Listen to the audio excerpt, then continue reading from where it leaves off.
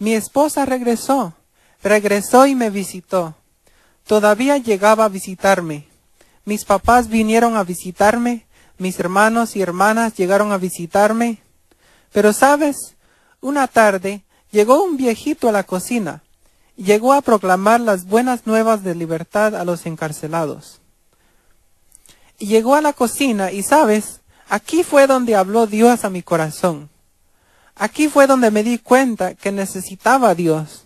Con la sentencia que yo tenía de 30 años en la prisión, robando todavía, endrogándome todavía, hice tantas cosas malas que ni siquiera